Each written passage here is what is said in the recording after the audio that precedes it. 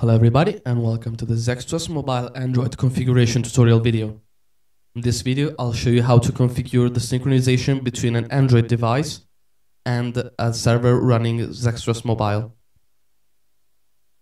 The device used for this video is a standard 2.2 Android device, so frozen yogurt version. And let's start. From the menu, tap Settings,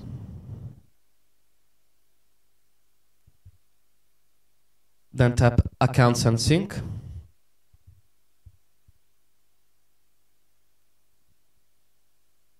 tap on the Add Account button,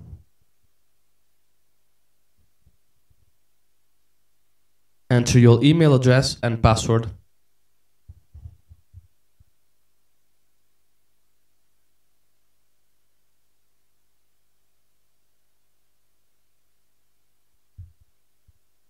Press Next.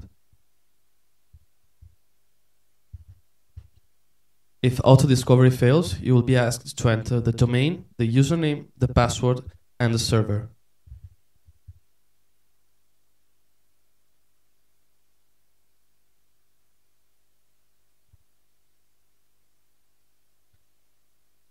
Check your secure connection options, ask your administrations if you don't know what to set here, and then press Next.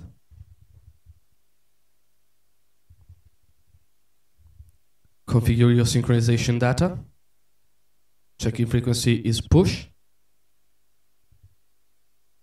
Press Next. Now your account is set up. Just enter a description and press Done. As you can see on the top, the synchronization is already active and new mail is already flowing on the mobile.